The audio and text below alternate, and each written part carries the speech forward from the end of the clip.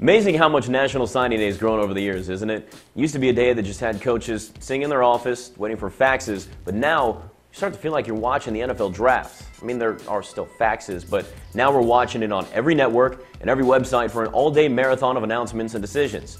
There's nothing wrong with that. In a world with growing forms of media around us, the more access we can get, the better. Heck, that's one of the main reasons DMV Stream was created for. But be careful putting too much stock in all these rankings.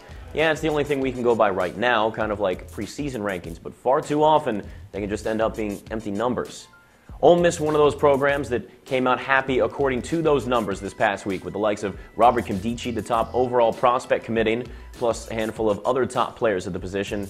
And, of course, Alabama all got what they wanted, too.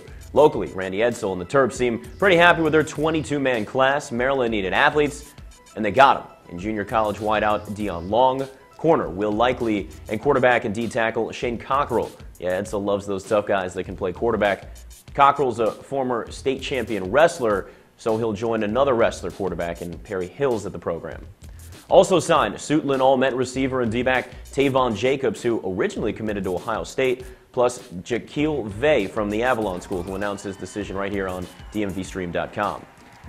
So it all sounds great on paper for a lot of these teams, but after the excitement of the day is over, fans and coaches need to just sit back for a minute and see what actually happens on the field with these guys.